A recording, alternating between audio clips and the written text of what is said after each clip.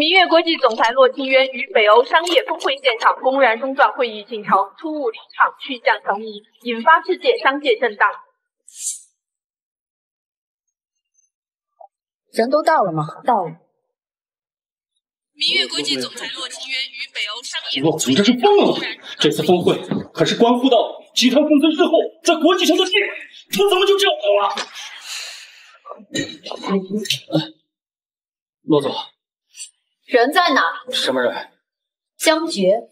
7个小时前，我在国外收到消息，说公司有了他的线索。您就是为了这个小事儿打断峰会？人在哪？洛总，那可是国际商业寡头联合召开的商业峰会。我在问你，江决在哪？线索来自西北崑崙山。通知蓝城机场，我的专机要以最快的速度起飞，3个小时内务必到达昆仑。是。另外，林董事，如果要是因为你的再三延误而错过了江决，我想你在明月国际的位置也没有必要继续。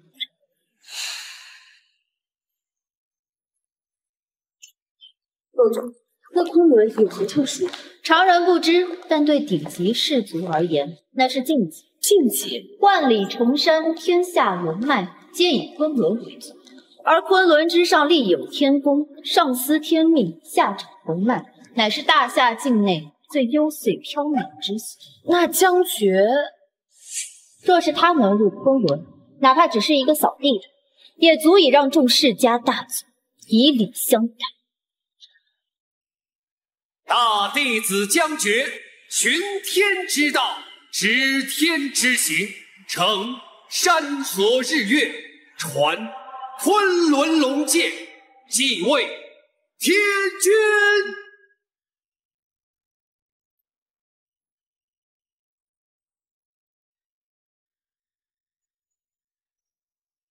江决。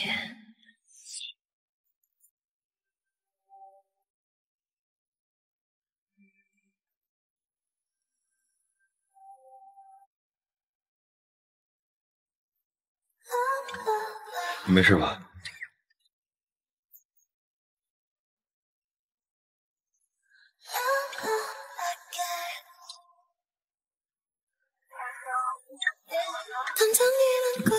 小姐，你这是？少废话，做你该做的。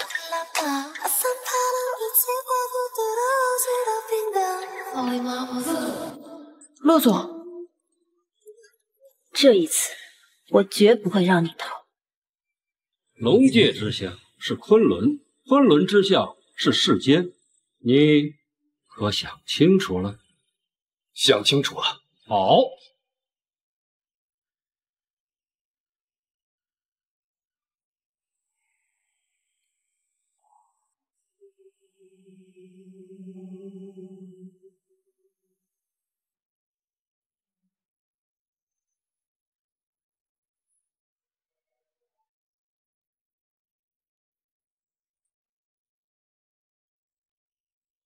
今夜之后，昆仑天宫以你为尊。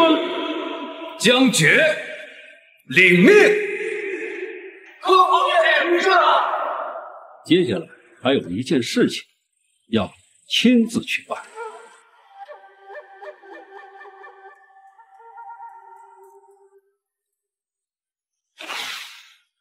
这是婚书，你有一段尘缘在蓝城未了。师尊是要我履行婚约？恰恰相反，我是要你亲去退婚。7年斩龙之战，昆仑未守主脉，惨遭重创。危难之际，蓝城宁家老庄主挺身而出，率兵部抵战，以命护下昆仑根基。临终前，他留下2个遗愿。什么遗愿？一是愿宁家日后有20年昌盛，2是愿他那先天永缺的孙女能够活下来。我答应了他，于是便有了这婚书。他那个孙女儿便是先天的伤寒逆体，凡间查不出病因，更无处根治，唯有昆仑真传，每隔4年施针一次，方可续命。否则难活到20。这些年，我派你下山失真4次，只有这最后一次便可攻城。你可还记得？确有印象。好了，我的病真的能治好吗？当然。这些年，宁家找了不少名医，都没看出什么。有时候我就在想，要是你是我的未婚夫就好了。如果你真的是神医，就算治不好我，也能作为我的未婚夫，给宁家添些助力。宁家提到我的时候，也不至于是重病和拖累。算了，下次扎针是4年后吧？是。那我们4年后见。4年后见。至于宁家，我以婚约为引，为他度了一气运。昆仑是万山之祖，龙脉之源。宁家虽只得了一缕祖龙气运，但在这20年间，也已是如日中天了。宁家根底未深，能成主龙气运20年已是极限。若不及时解除，势必盛极而衰。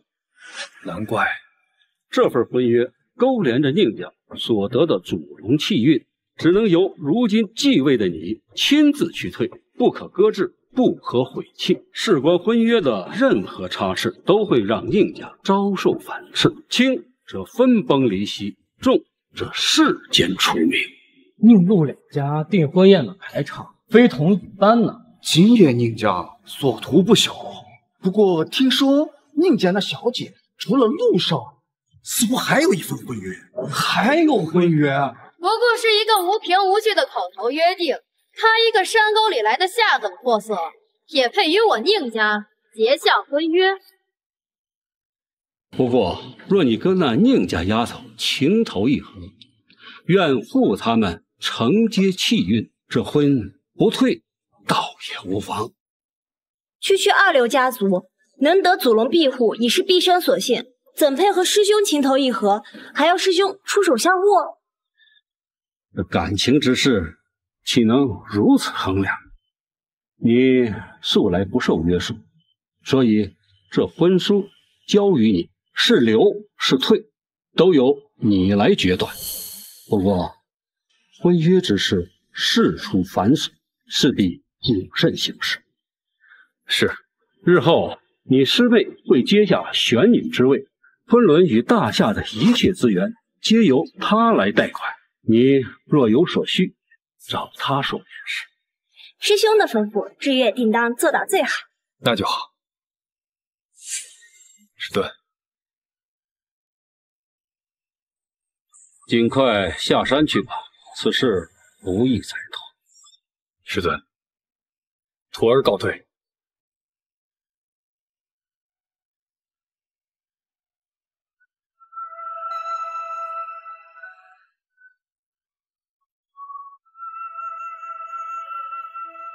传令下去，明虚拟顶上太帝钟，昭告大夏，昆仑入世。十晚。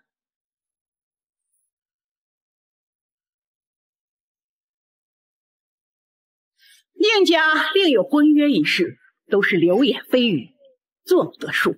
老爷子在世时为人心善，有求必应，难免会给宁家招来荒诞肖像，算不上约定，成不了真，更不会被我们宁家所认同。原来是有人为了攀附散了谣言。今夜之宴不仅是订婚，宁陆两家还邀请了江省4大家族以及吴神医，所以呀，还望诸位谨言慎行。4大家族之上，那是江省的正手；正手之上，那是大夏的首富；而吴神医的背后，那更是当今的国医圣手。如果他们都来的话，宁陆两家怕是会成就一场空前盛会啊！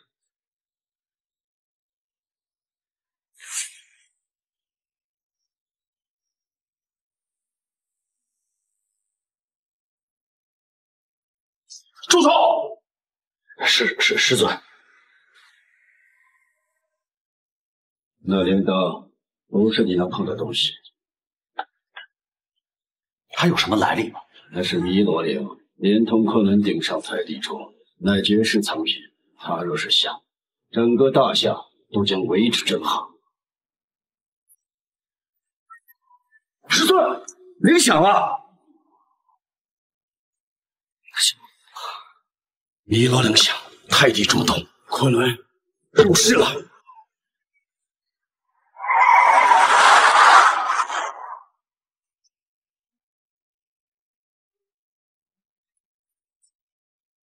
发布诏令，昆仑入世，江省戒严。是。调动集团所有资源，做到随时响应，尽快制定查验方案，为君上接风。怎么样？他们说您要找的人去了兰城宁家，还是晚来一步吗？骆总，那我们接下来去兰城，这一次无论你在哪里，一定要找到。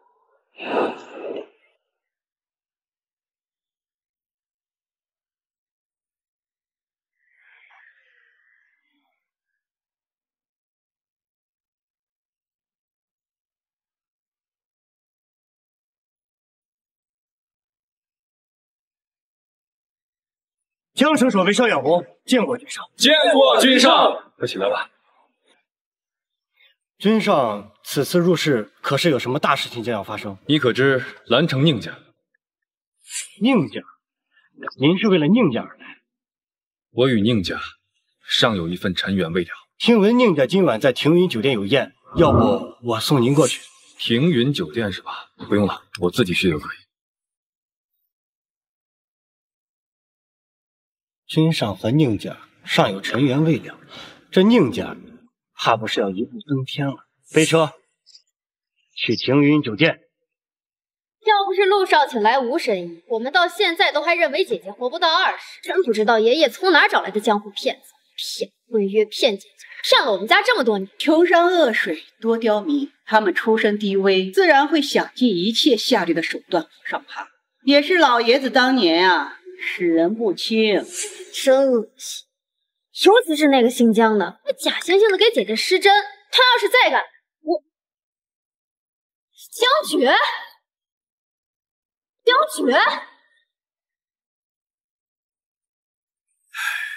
20年的气运庇护，却还是未能跳出兰城。这宁家气运之浅薄，却与南城那份重。今天晚上把婚约一退，再试完最后一针，昆仑与宁家便再无牵扯。只是他，江绝，你还真敢来，你真是石婉。柳伯母，从山里到兰城需要不少时间，再找到这里，你是花费了一番功夫吧？那倒没有，我今天晚上刚到。你刚到兰城就直接过来了？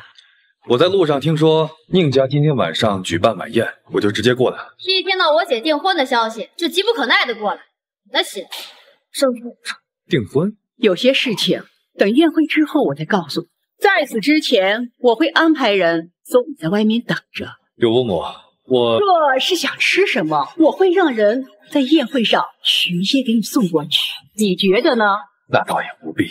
其实我今天来，江绝，我要是你，我就不会拒绝。你应该做一个聪明人。柳伯母的意思是，今夜之宴是我们宁家以兰城名门的身份，同江省豪门陆家联合设下。所邀请的不仅是兰城及省内众多名流，还有4大世家、江省神医，更甚至上达一域镇守萧远红、一方首富许崇林、一国医圣郑春婷。不仅仅是这宴会上的餐点酒水，上到你头顶的吊灯，下到你脚踩的地毯，这里所有的布置无一不是最顶级的规格。所以呢，你应该清楚，你出身，你从山里来，你不该有，也不可能有跟他们一般踩在这个地毯上，立在这个灯光下，留在这个宴会厅的此刻。你能够在宴会厅之外吃到这里的餐点，那可是你在世20多年来能够接触到上层社会，体会到你与豪门显贵差距的时候，你不该拒绝。近来关家主和明月国际的合作颇为紧密啊。我们这四大家族啊，若想更进一步，难免要仰仗明月国际。的确，那个陆总的能耐啊，远非我等能够企及。不过，你们可有收到宁家订婚宴的邀请？宁家确实托陆家往我黄家送了婚礼邀约，我们赵家也有，可蓝城宁家，我倒是能去，可他们小门小户的，受得住我们赵家的分量。赵家主还是太抬举他了。依我看呀，你说什么？君上入室，前往宁家，出什么事儿了？镇首府消息说，昆仑君上入室，已前往蓝城宁家。君上？可君上为什么要去宁家？宁家有份婚约指向西北，而那里正是昆仑所在。哦。你的意思是宁家和君上有婚约，但是今晚他们不是和陆家订婚约吗？宁家有2个女儿。啊，难怪宁家敢把邀约送到我们手里。现在我等立即筹备重礼，即刻前往宁家，为君上贺，为君上贺。上流社会，豪门显贵，了不起。那当然，这些都是你生来只能仰望的高度，是吗？不是吗？那若是我说，是他们该仰望你啊！仰望你？那你还用得着肖想我们宁家，肖想我姐姐？小，如果你是个聪明人，你就应该明白我的意思。愿闻其详。你今晚来，不单单是给石为施针的吧？没错，前段时日师傅交给我一份婚约，我今日前来就是要将这份婚约。那老骗子也急了。就这么想借着婚约攀上我们宁家？石婉，你果然是为了婚约而来。那伯母的意思是，你跟石威之间不该有牵扯。这份婚约，我们宁家无认。我能问问是为什么吗？你上一次从山里来是4年前。没错。但凡你今晚不是急不可耐的奔向这里，而是在蓝城多走多看，你就应该知道现在的宁家你在何处？何处啊？纵观蓝城，无不遍布我们宁家的资源和产业。倘若没有明月国际，那我们宁家就是当之无愧的蓝城第1名门。明月国际的影响力上达国际，我们宁家比破也没什么。至于我女儿宁时薇，自4年前接管宁家起，无论是从天赋还是能力，都已经在宁家的发展上证明她优雅美丽，天资卓越，又尽心尽力，是我的骄傲。我相信我的女儿会带着宁家走向更高处。蓝城、江省乃至大夏之外，假以时日，与明月国际并肩，一定不可能。而你，将军，我在你身上，我看不到一丁点可取之处。你和石威从来都不是一个层次的人。那我倒是好奇了，在您眼中，我是一个怎样的人？你出身下劣，穷极一生，不堪重用，你只能蹉跎在最底层，还想攀附我们宁家，攀附我柳青兰的女儿，改变你的人生。抱歉，这或许能让你自鸣得意，身心愉悦，可是让我很不高兴。宁家亦是起于微末，宁夫人，您刚才这番话未免有些太盛气凌人。那是因为我们宁家在你面前有盛气凌人的资本，而你在我们宁家面前一无所有。如果不是看在你和宁家有牵扯的份上，你甚至都站不到我面前。你还有什么自信，敢肖想我柳青兰的女儿，想我们宁家的千金下嫁给你？这也是宁时微的意思。是，我妈说的并没有。将军，今晚我不该出现在少爷，四大家族似乎有意动身，果然惊动了四大家族。看来这宁家果真不简单。但为什么宁家在疆场并算不得什么呀？蓝城宁家可远没你想象中那么简单。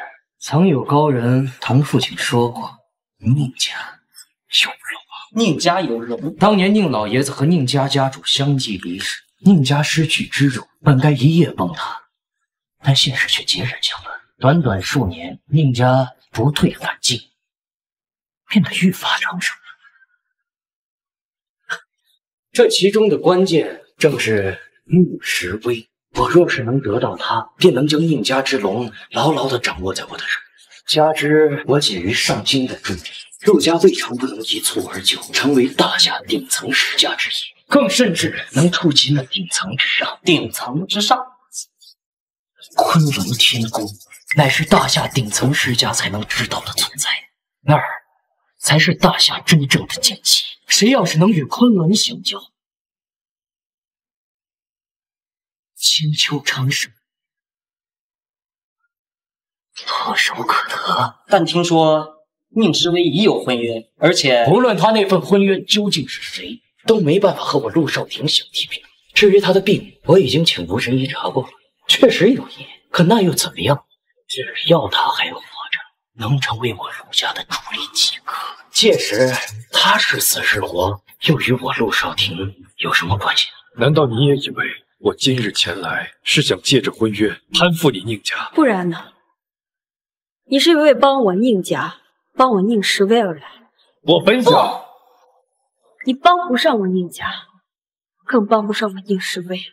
你没有那份心思，更没有那份能力。你所靠的就是一份婚约，靠我宁时微一蹴而就，跃入上流。20年，这20年真心帮我们宁家了，不是你是，更不是你江权，而是江省陆家，是陆少廷。陆少廷，我曾经确实对你有所期望，但如今你真的让我失望透顶。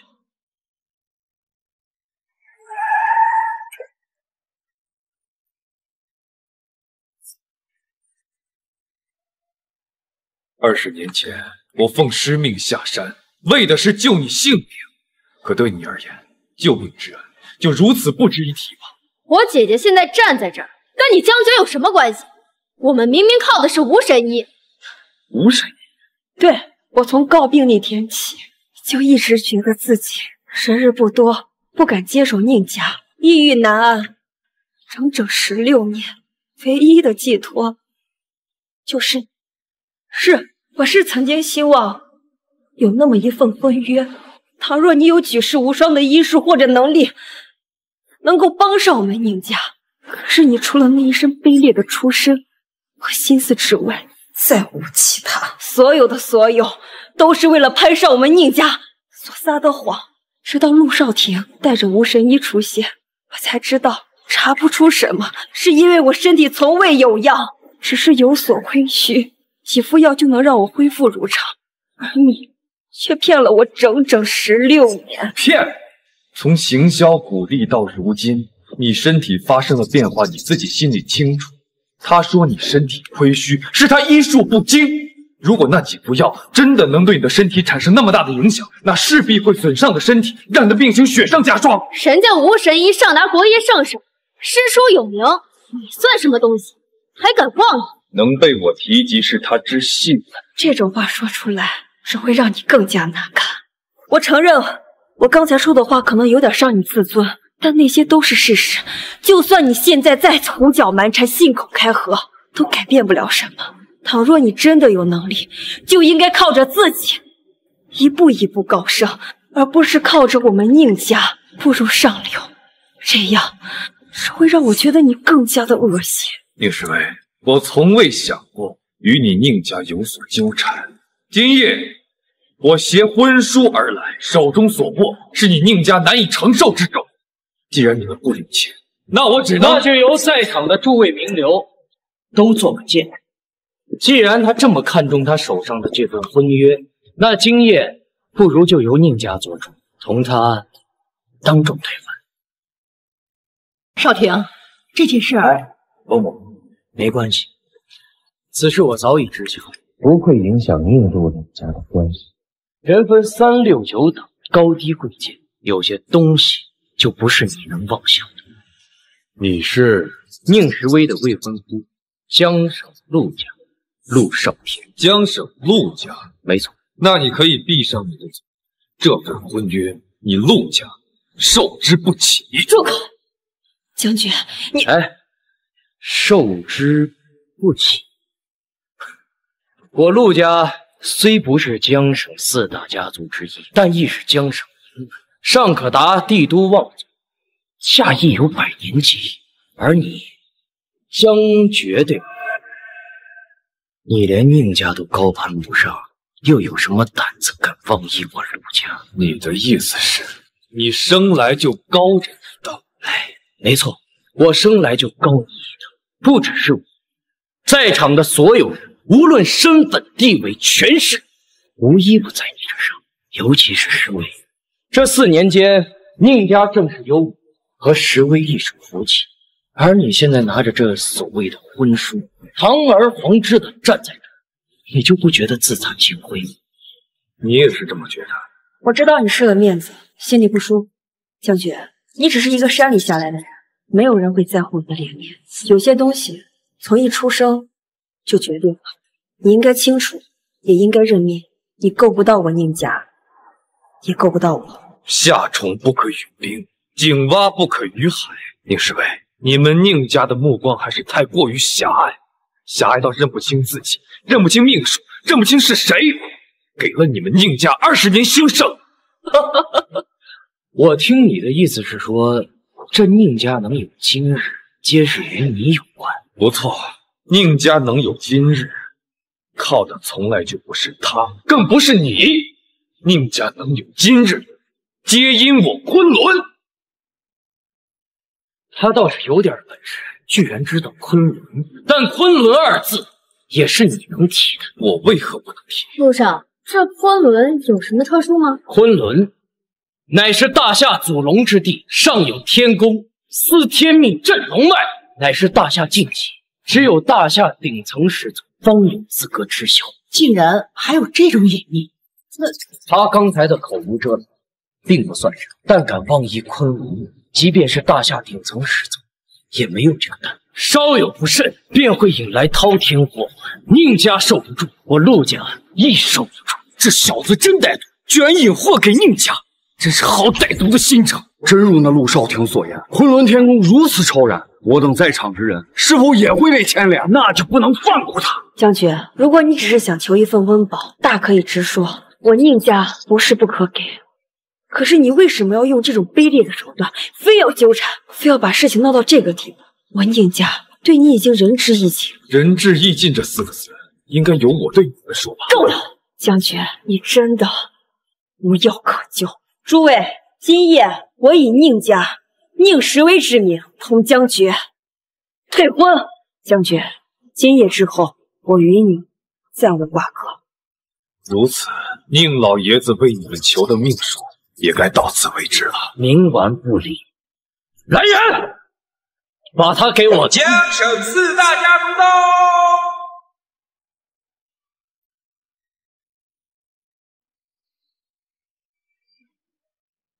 江省4大家族恭迎宾到。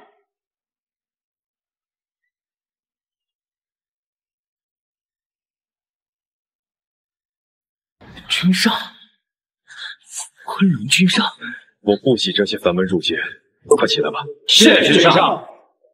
君上，我们江省4大家族为您和宁家献礼。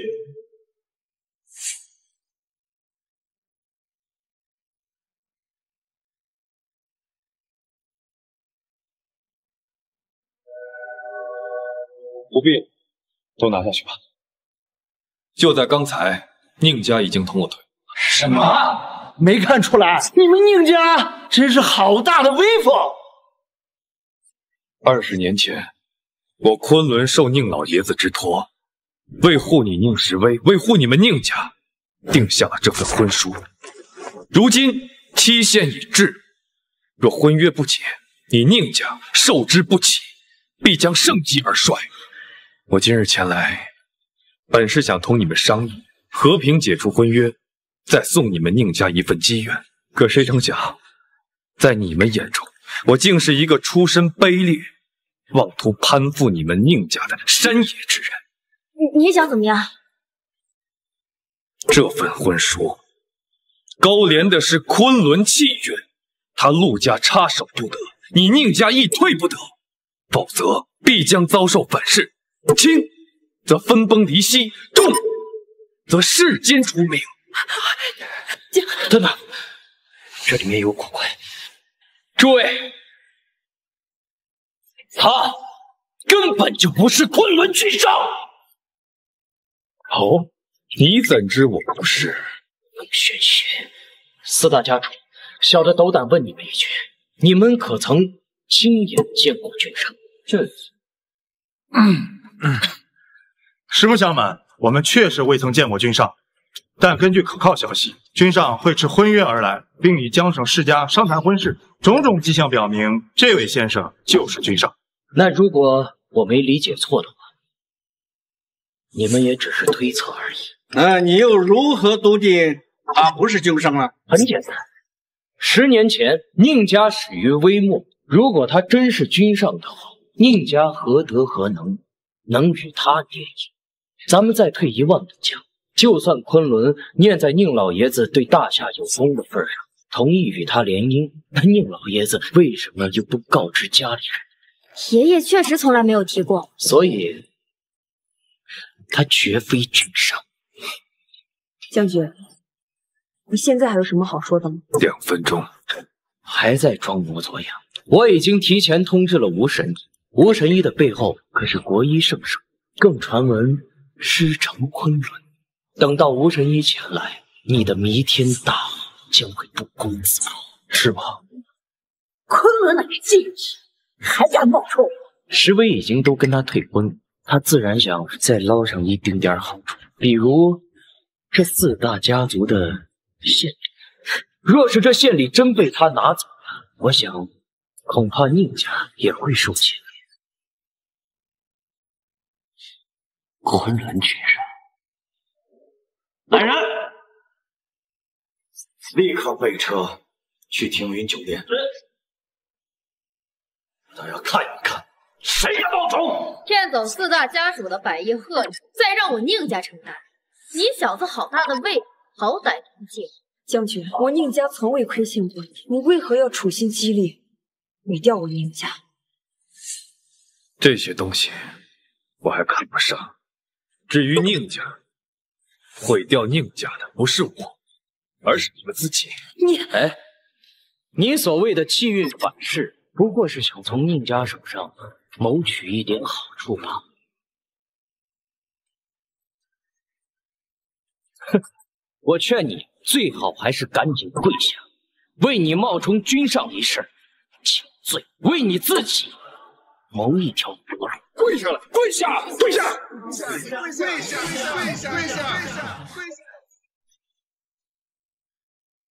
！1分钟。你还在装啊？来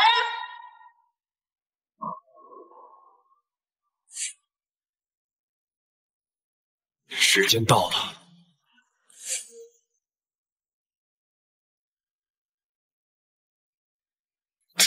怎么不见反噬？怎么不见我宁家家破人亡？你还要闹到什么时候？天作孽犹可恕，自作孽不可活。狂妄！我倒要看看今天是谁不可活！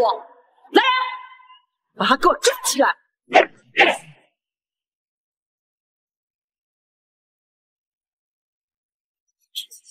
什么声音？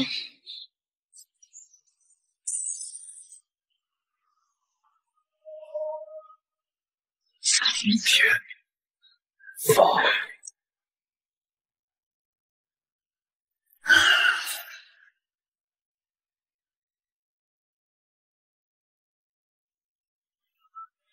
大人让好，真是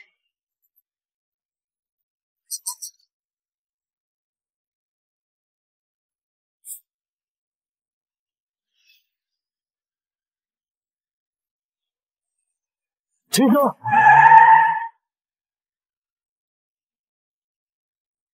这是天罚！快，婚姻酒店。是。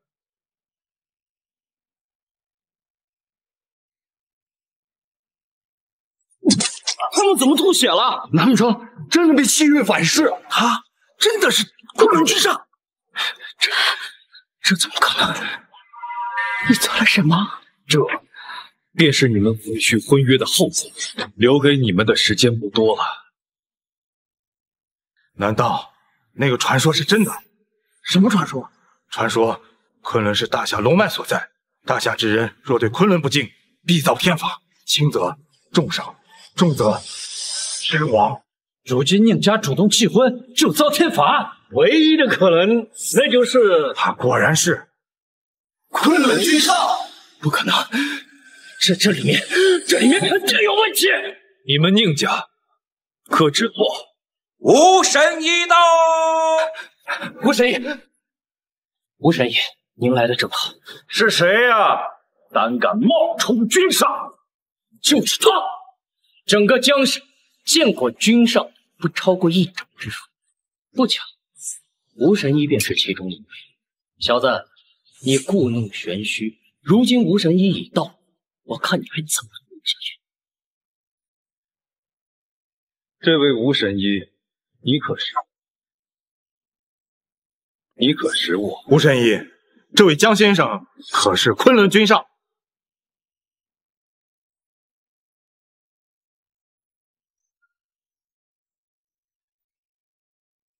老夫并没有见过此人。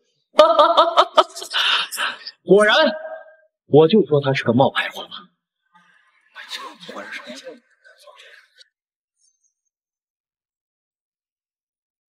可识此物？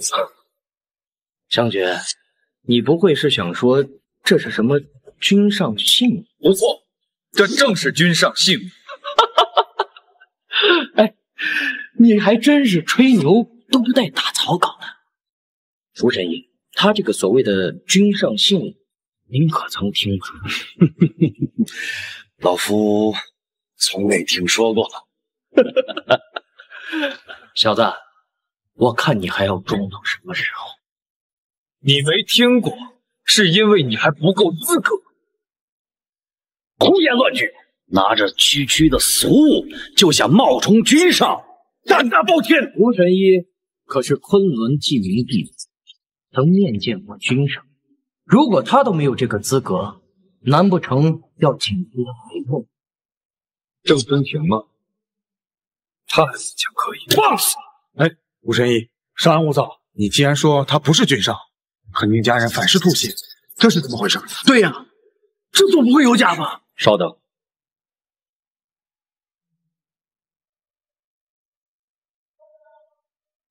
什么气运反噬？分明就是中毒！中毒？那刚才批下婚书的那道闪电该怎么解释？哎，那不过是障眼法。我早就说，这小子从始至终都在装神弄鬼。果然，你这个君上是假的！来人，他给我拿下！国医圣手郑吞庭到。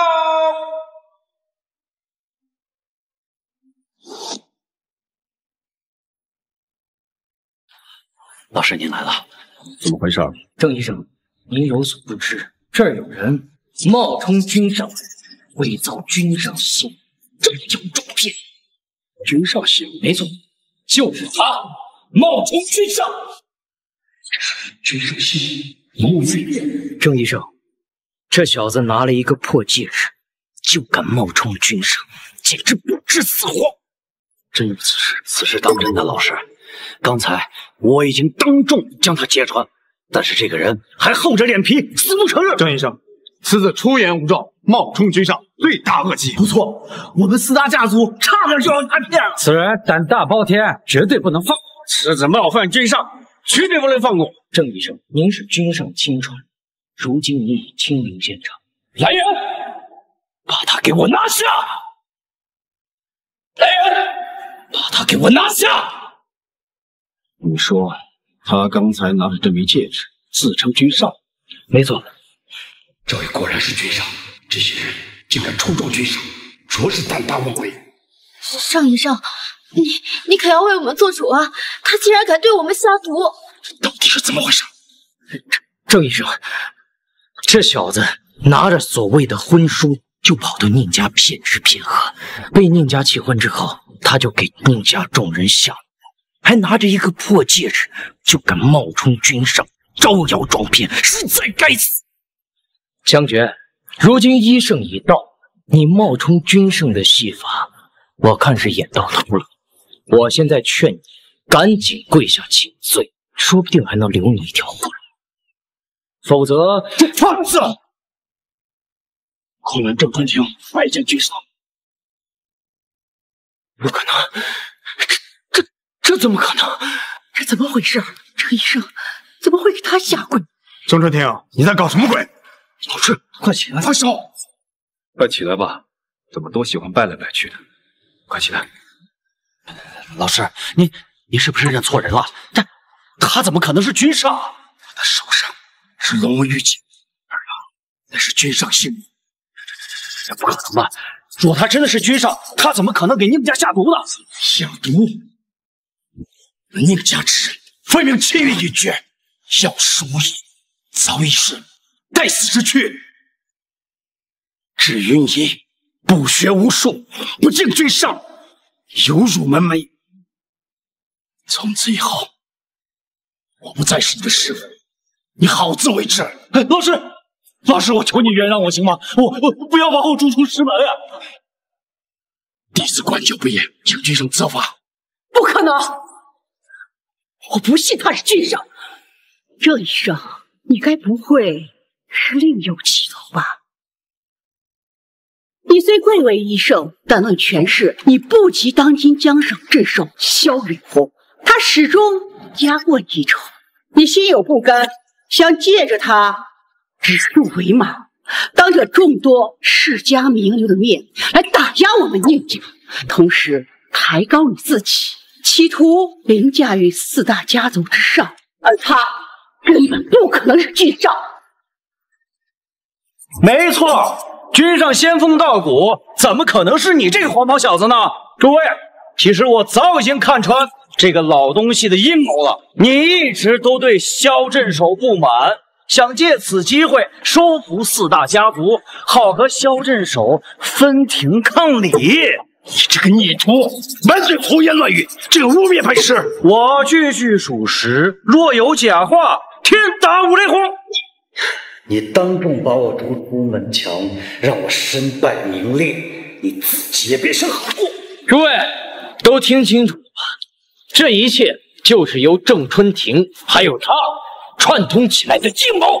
郑春庭，你好歹毒啊！竟然让我们四大家族给你当炮灰，好让你和萧镇守争权。哼，望你是我江省德高望重的神医，没想到你的品行如此不堪。哼！我关家休与你为伍。从此以后，我们四大世家与你郑春庭彻底决裂。郑春庭，宁家不是你用来立威的工具，这一次你错了。我已经将此事转告给江省镇守萧远红，他已经在赶来的路上。将军，我倒要看看你还能演多久。若是让萧镇守知道你二人沆瀣一气，假冒君上，萧镇守定将你二人挫骨扬灰。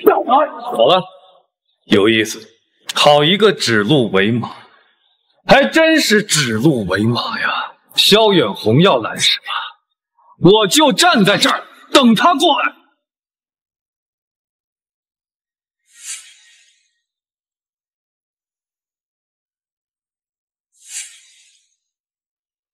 礼可备好了。备好了。好，随我过去。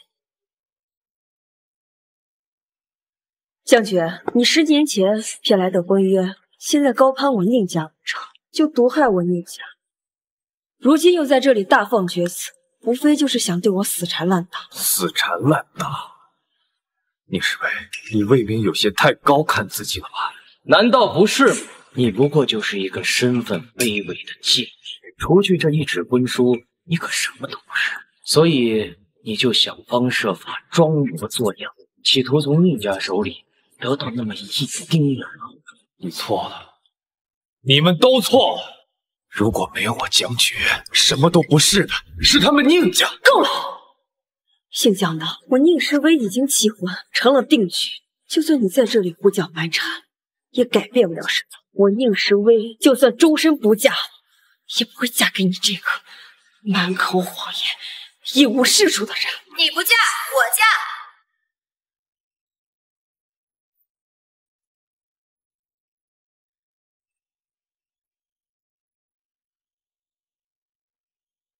目光短浅，不识真龙。这是谁呀？好漂亮的女人！那是骆家大小姐骆清渊，也是明月国际的总裁。骆家可是上京顶尖家族，资产数万亿，这等庞然大物怎会出现在江省？骆总大驾光临，我们4大家族有失远迎，还请骆总恕罪。老总，骆家骆清渊携9重嫁妆向江先生求婚。求婚？这怎么回事啊？这小子是怎么得到骆总的青睐的？不是据说骆家和项家联姻吗？骆大小姐，他就是一个山野贱民，你可千万别被他给骗了。掌嘴！我们家大小姐说话，哪有你插嘴的份？许愿上礼单。是。上京骆家9重礼到。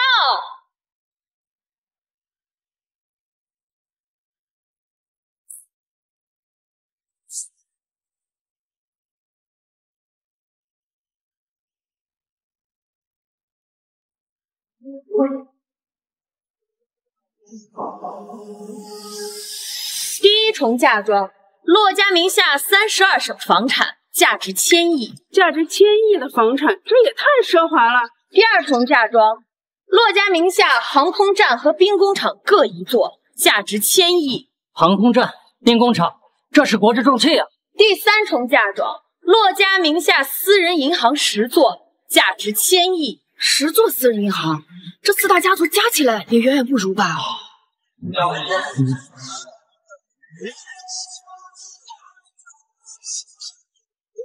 第9重嫁妆，骆家名下明月集团50%股份，价值万亿。什么？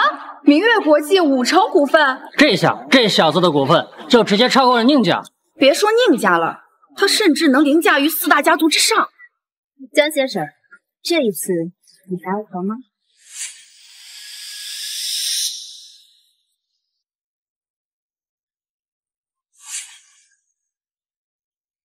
醒了。你毒呢？我已经帮你解了，好好休息吧。等等，你是谁？将军。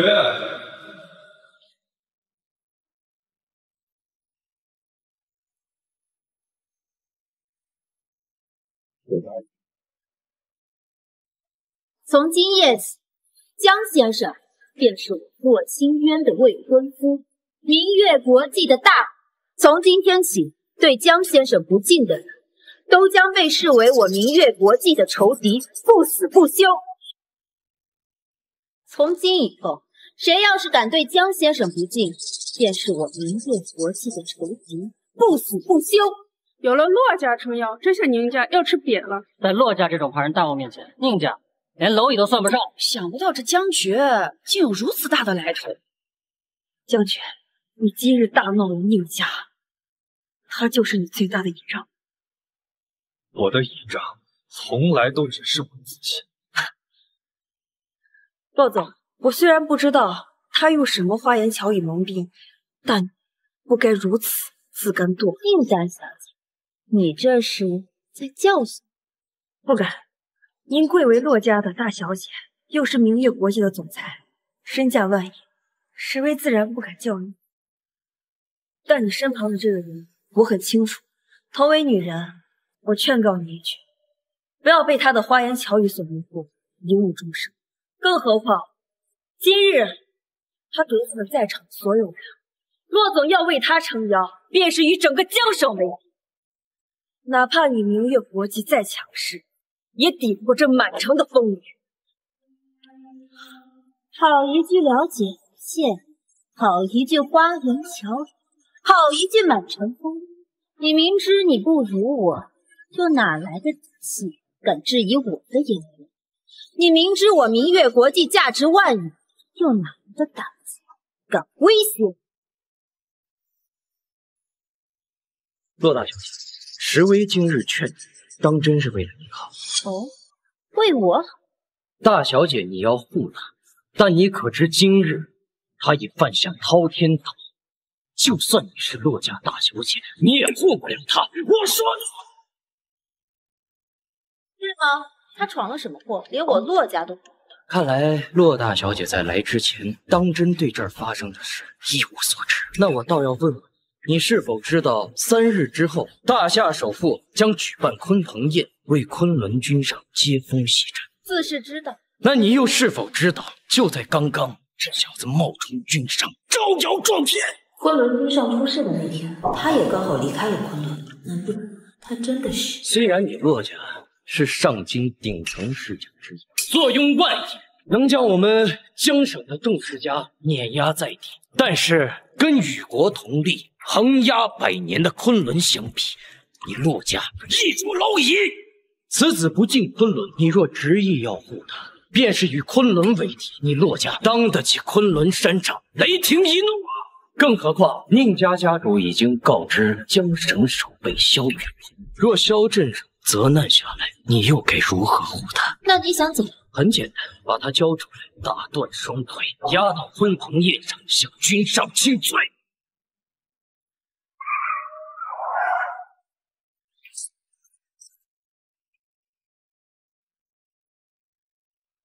到底是谁惹恼了君上？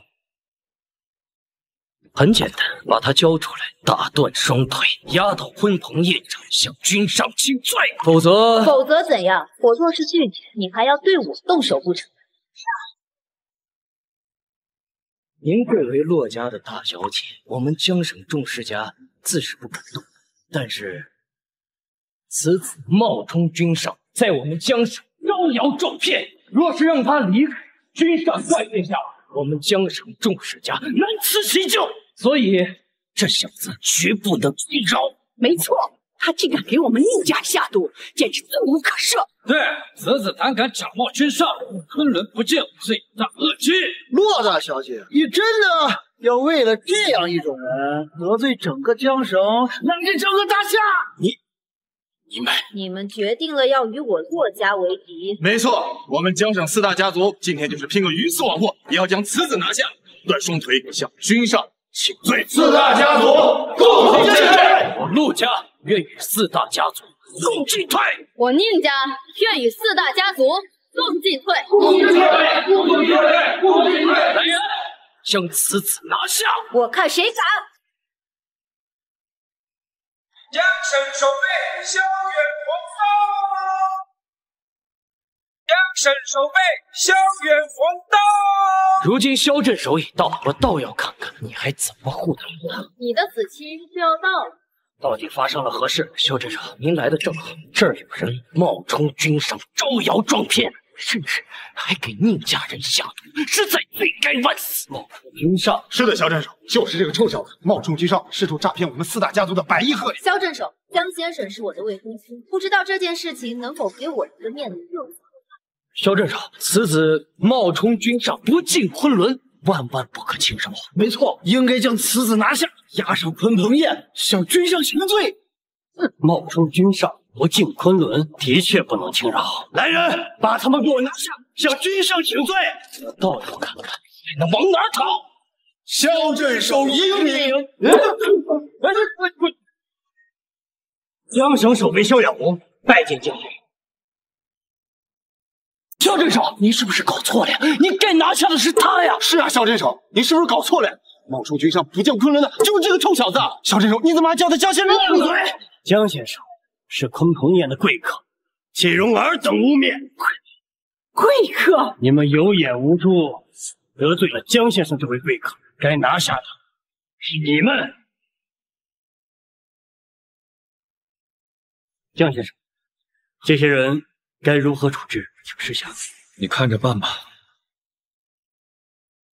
宁家、陆家，你们出言不逊，不进昆仑，立即拿下，投入天牢，查清罪责后从重处置。至于你们，则没收家产，逐出江省，永久禁止入境。萧镇守，我们是冤枉的呀，都是陆家和宁家俘获了我们才得罪了江先生啊！对，都怪他们，都怪他们！萧镇守，我们知错了，你就原谅我们啊！萧镇守，江先生，求高抬贵手，高抬贵手！自作孽不可活，带走！小镇首长，小镇首长，小镇长，放过我们宁家吧！善恶有报，早知今日，又何必当初？压下去！慢着！现在怎么什么样的阿猫阿狗都能成为鲲鹏宴的贵客了呢？这不是洛家的少夫人吗？她怎么来了？这位洛家大小姐嫂子，据说是从项家嫁过来的，身兼洛家媳妇儿和项家小姐的身份，地位比洛大小姐还要高上一筹。萧镇上，你不过是看在洛家的面子上，才对这小子如此恭敬，否则你这小子的身份如何配得上鲲鹏宴贵客的地位？可若是我告诉你，洛清渊如今根本代表不了洛家。向嫣然，你这是什么意思？我什么意思？洛清渊，你拿着洛家的财产随意送人，老太君要是知道你明月国际总裁的位置，还能做得下去吗？我劝你还是乖乖的回洛家完成你的任务，嫁给项家，这也算你为洛家尽了绵薄之力。又来一个项家，你就是将军，行不更名，坐不改姓。我知道你。如今的你只不过是一只丧家之犬，也妄想攀龙附凤，继续霸占我洛家女婿的位置。我告诉你，这门婚事我洛家不认。这门婚事你说了不算。将军，我看你是疯了。如今你最大的靠山都被项大小姐压了一头，你得罪了项大小姐，就是得罪项洛。你觉得你还有活路？你还不赶紧给洛少夫人磕头道歉？萧镇上，看在我们同为昆仑效力的份上，能否忘了？同为昆仑效力？没错，我项家已经得到了昆仑玄女的赏识，玄女答应将在鲲鹏宴上将我项家引荐给君上。志月这打的是什么主意？你还不赶紧跪下，给洛少夫人磕头认错！将军，你以为你还是江家少爷？我告诉你，现在的你只不过是一只毫无根基、身份卑微的野狗，也敢和我弟弟项家嫡子项天佑抢女人，我看你是活腻了。项家嫡子项天佑可是项家的继承人，这小子竟然敢和项公子抢女人！刚刚洛少夫人说他是江家少爷，难不成他有什么隐藏身份？就算有什么身份，也比不上项公子。项家可是上京顶尖世家，富可敌国，哪是这种野小子能比的？小子，你听到了没？你若是有自知之明，就乖乖的从洛清渊身边滚开。洛家的嫁妆也不是你能染指的。向嫣然，你别太过分，我洛清渊的婚事轮不到你来做主。的确不是我做主，但是让你嫁到项家去是老太君的意思。你若是想拒婚，就自己回去跟老太君说。我最讨厌的就是一些没有自知之明的下等人。你是自己滚，还是我让人帮你滚？想让我滚，凭你所谓的项家还不够。你今天谁也别想赶他走。向嫣然，你回去告诉奶奶，我洛清渊非将绝不嫁。好呀，你竟然敢忤逆老太君的决定！老太君已经决定，将在明日的洛家家宴上宣布与项家联姻。你拿着洛家的财产去倒贴他，我倒要看看明日你该如何跟老太君交代。劳烦你转告洛老太君，明日我将决定登门拜访。好，那我再容你放他一日。明日你若敢来洛家，我定让你好看。小子，我希望你能活到3日之后。3日之后的鲲鹏宴上，我会亲自向君上禀告你的不敬之罪。将军，你今日倚仗你洛大小姐，能侥幸逃命，像你这样躲在女人身后，只会让人更加瞧不起你。有朝一日，你被人玩腻，一脚踢开的时候，就会彻底的沦落为丧家之犬。看在这么多年的相识，我劝告你一句，好自为之吧。我们走。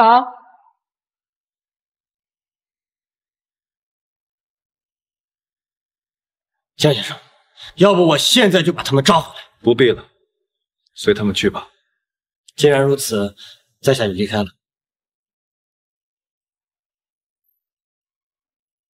去吧。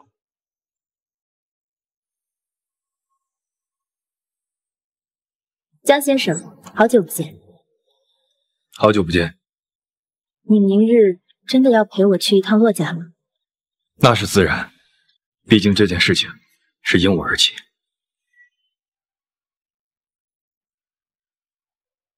什么？不愧是上京顶尖家族，果然气派非凡。少夫人果然气度不凡，御下有方。日后只要你们好好为向家效力，我定会封你们为江省第一家族。江省第一家族？妈，公公，我神医，我妈怎么了？毒发攻心，老夫也没有办法。肯定是江爵下的毒，姐，我们得去找他要解药。侍卫，你现在若去找他，那他肯定也不会认你。那怎么办？放心，再等3日，等3日之后的鲲鹏宴上，我会求君上出手替你们解决。好，向小姐，您刚才说那个江爵，江家少爷，这到底是怎么回事？那江爵与洛清渊的确有婚约。什么？不过那是10年前的事儿。10年前的江向洛3大世家同为上京顶尖家族，江爵就是江家的少爷，那婚约便是当时的江家和洛家定下。不过10年前江家突然败落，一夜灭门，没想到江爵这江家的少爷竟然还活着。哼，要是这消息传出去，肯定很有趣。那这江爵会不会想重建江家？当初江家虽然对很多家族都有恩惠，可都已经败落了15年，他一个毫无根基的废物，又能怎么样？更何况向家如今已经得到了昆仑玄女的看重，在与洛家联姻后，将会一步登天，成为大夏第一家族，仅在昆仑之下。他江爵拿什么跟向家的？明日洛家家宴，他不来也罢，若是敢来，我就让他知道什么叫做绝望。爷爷已经多年未来上京了，不知上京如今发展的如何？挺好，我带你转一转吧。那就恭敬不如从命了。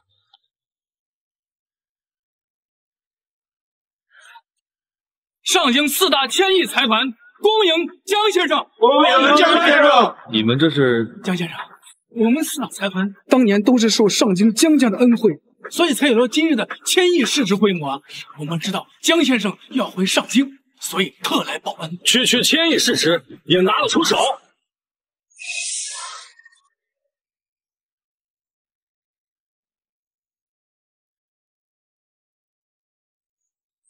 金陵萧家萧长海，锦州柴家柴东宁，洛城钱家钱志华，携万亿家产前来报恩。江先生，我们3大家族当年受上京江家恩惠，现得知江先生您尚在人世，特意前来感恩，祝江先生重建江家。不错，我们4大财团也愿意祝江先生重建江家，重建江家。各位的好意我心领吧。不过现在我还没有重建江家的打算，我此番前来是要去洛家提亲的，你们都回吧。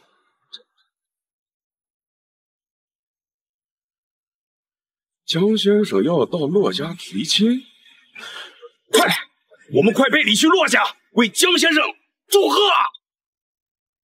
我君上这一次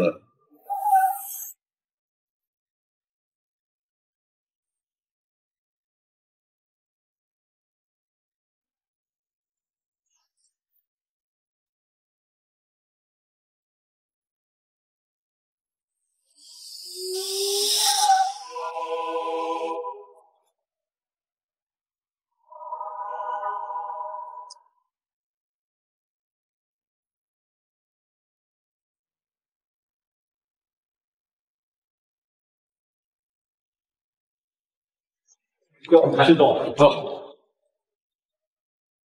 来。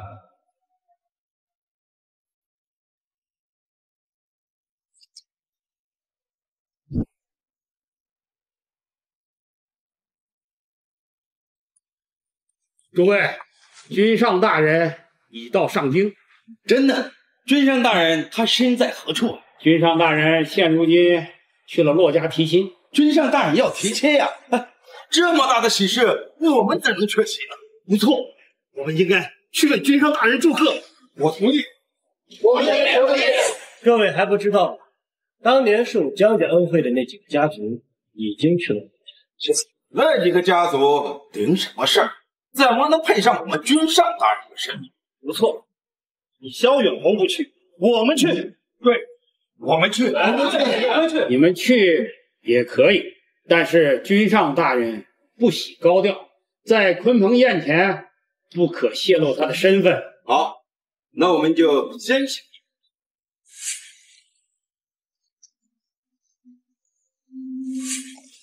在江省之时，老夫听说骆家不同意这门婚事，让他们去骆家为君上大人助阵，倒也挺好。既然如此，不如咱们也去凑一下热闹。好，同去。我倒要看他骆家有多大的胆，竟敢对君上大人举物。拜见君上这么重要的事情，把家里的小子都叫上吧。对，让他们见见君上，别整天跟着上京那帮纨绔子弟胡天海地的。你们俩说的对。来喝呀！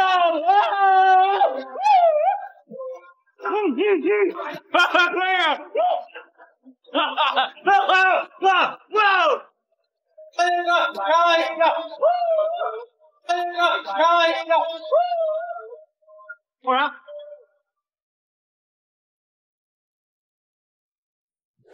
爸，臭小子，把赵家和刘家那两小子叫上，你们马上赶赴洛家。爸，去洛家干嘛？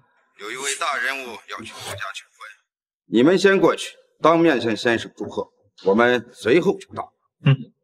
什么事儿？爸说洛家今天有个大人去求亲，让咱们赶去祝贺。这洛家求亲的可是向天有小人，他是什么大人？行了，别管了。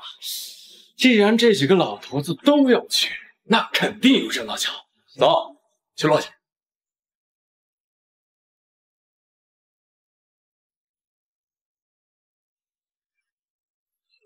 今天骆家和向家不是订婚的日子吗？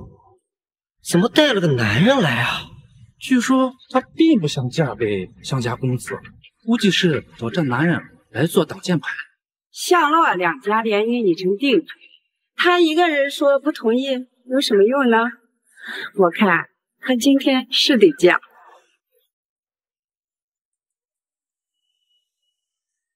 张觉，你有把握说服奶奶？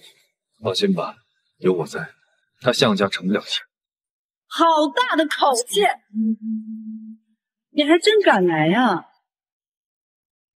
你骆家又不是什么龙潭虎穴，我为何不肯来？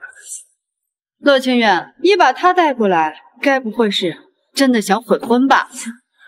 我跟江觉早就有婚约，何来悔婚一说？胡闹！骆清远，江家早在10年前就已经落败了，如今这小子只不过是一介贱民，怎么配得上骆家？他如今拥有明月国际的5成股份，身价万亿，如何配不上？好呀，骆清远，你竟然真的把明月国际的股份给了他，你就不怕老太君知道了怪罪下来吗？明月国际是我一手创立的，奶奶知道了又如何？住嘴！明月国际是你一手创立的，不错，但那也是骆家的资产。你随便的把骆家的资产送给一个外人，这是对骆家的不忠。是不是不忠？你说了不算，不用给我扣帽子。哼，我知道了，骆清远，你该不会是想拿那些钱帮这个臭小子把江家重新扶起来吧？是又如何？那也比你偷偷把骆家的钱转移给向家的。你说什么？洛风，我劝你还是看清楚，别被外人给卖了，还在替别人数钱。到时候你可就是骆家的罪人。闭嘴！我让你嫁给向家，那是为了骆家好。什么时候轮到你在这胡说八道？今天你想嫁也得嫁，不想嫁也得嫁。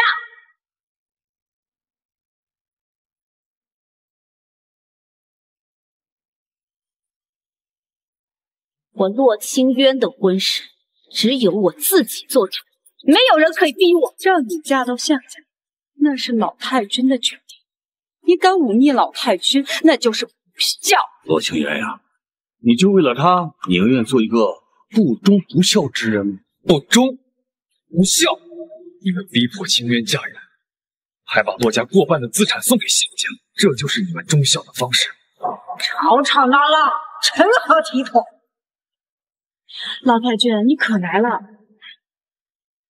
老太君，刚刚骆清渊拒绝嫁到向家，而且还把明月国际的5成股份给了那个臭小子。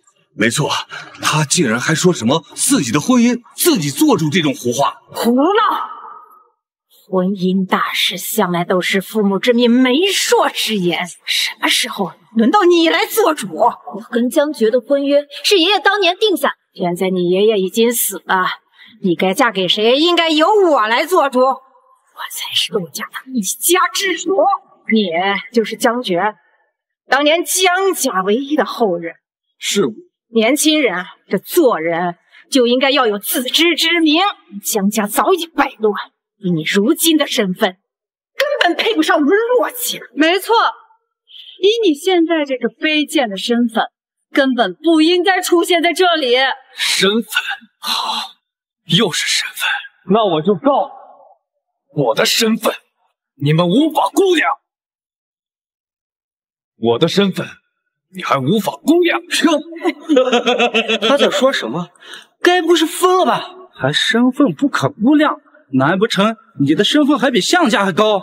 估计是10年前江家一夜败落之后疯了吧？将军，你该不会以为自己还是当年那个江家的少爷？哼，就算你恢复了江家少爷的身份，又能如何？如今的江家只是一个空壳子而已，一文不值。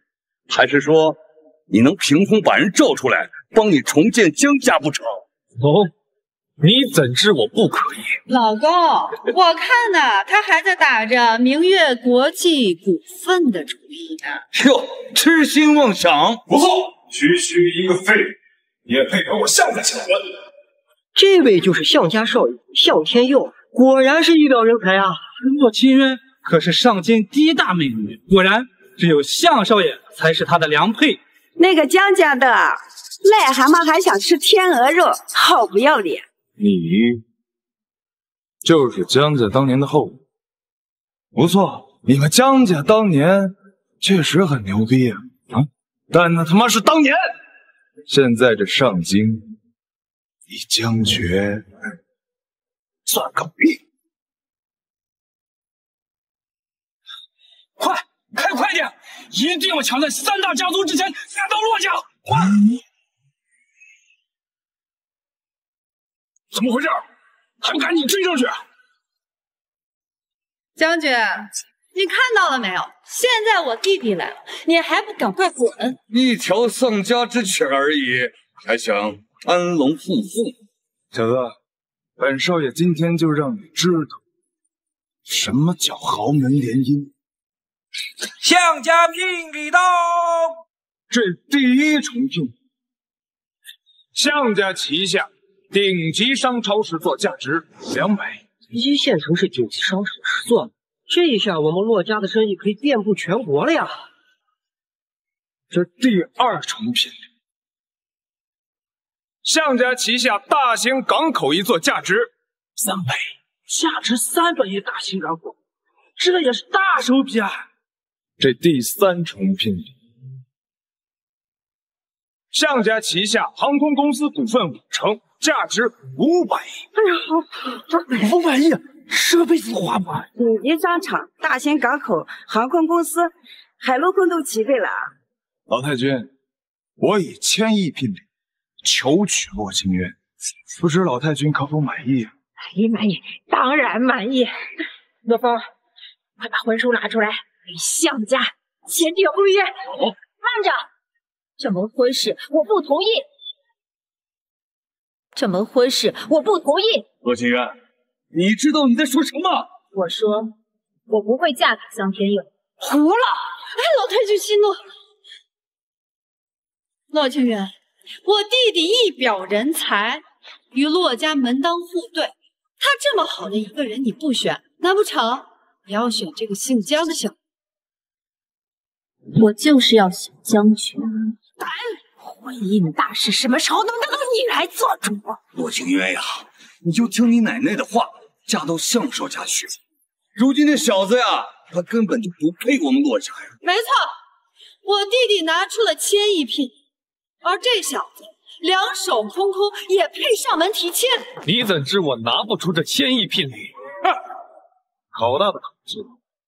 将军，我早就调查过你。40年前你江家落败，你就钻进了山里。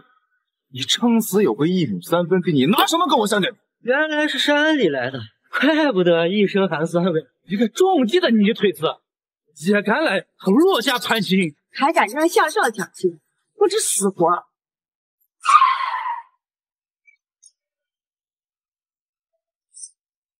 总算是抢先到了，快跟我一起去向江先生贺喜。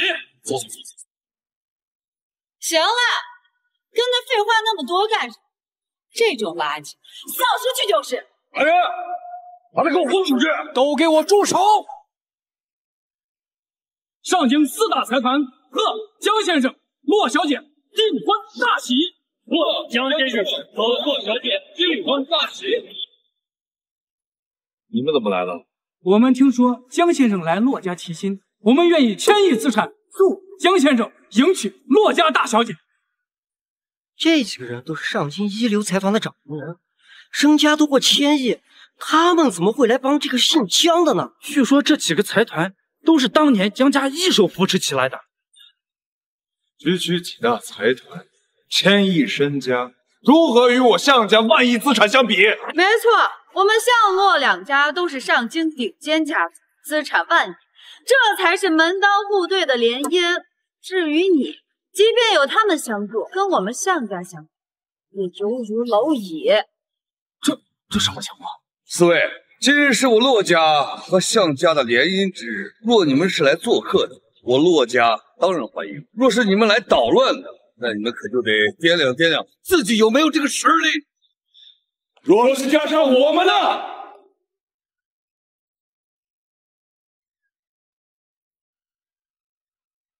江陵萧家萧长海，锦州柴家柴东银，洛城钱家钱志华携万亿家产前来报恩。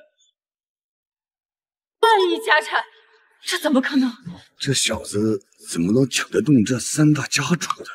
这萧柴钱3家和我们洛家、项家一样，都是大夏顶尖的家族，他们怎么会对这姓江的小子如此恭敬？没错，3家任何一家财富都不比项洛2家少。不可能！你明明不过就是一个家族没落的废物而已，怎么可能会得到3大家族的支持？你们几个是不是老眼昏花了？项家的小子，说话注意点，就算你老子来了，也不敢如此无礼。我们3大家族做事，还轮不上你一个项家的后辈，这指手画脚。不错，区项家可做不了这上京的主。我们萧家、柴家、钱家愿意全部家产助江先生重建江家。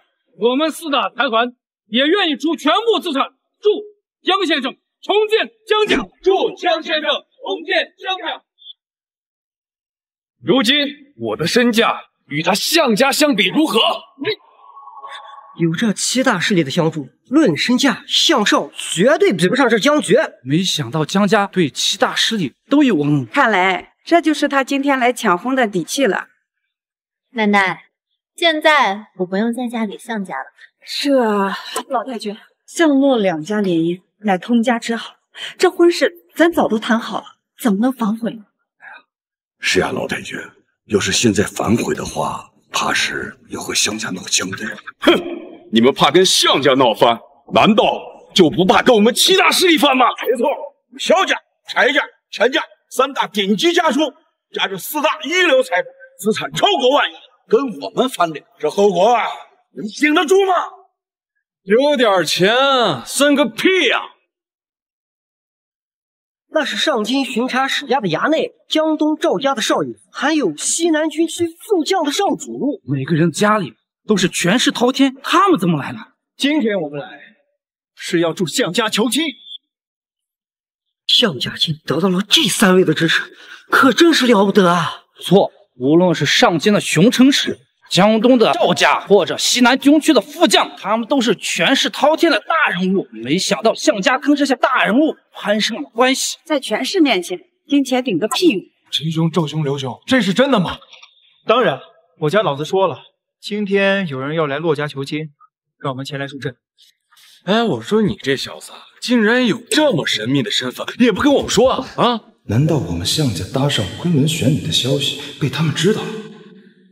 多谢3位今日前来助阵，等今日事了，我一定再请3位好好的畅饮一番。哎，项兄哪里话，有什么需要帮助的，尽管开口。没错，我倒要看看谁这么不长眼，敢惹我们。小子，你以为你找几个生意人来就可以和我项家相提并论了吗？没错，我项家如今有上东巡城使陈家、江东土皇帝赵家、西南军区副将刘家相助，这几位可都是权势滔天的大人物，和他们相比，区区几万亿财富不值一提。小子，在权势面前，财富不值一提。项家公子找来了诸位公子助阵，你能找来谁呀？啊，识相的话，赶快跪下来给项少赔罪。权势？你怎知我无权无势？哼，听你的意思是你很有权势。我的权势，就算在场所有人加起来，都不及我1/1000。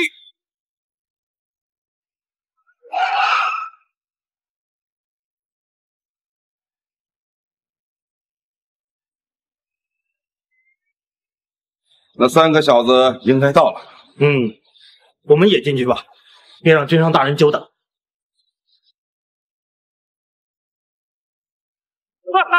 他说什么？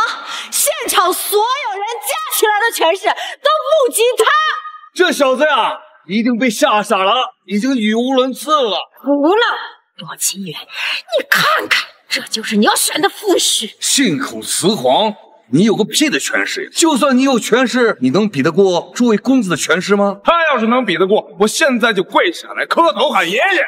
够了！还跟他废话那么多干什么？还不赶快把他赶出去，省得污了我们陈公子的眼！来人！谁敢对江先生动手？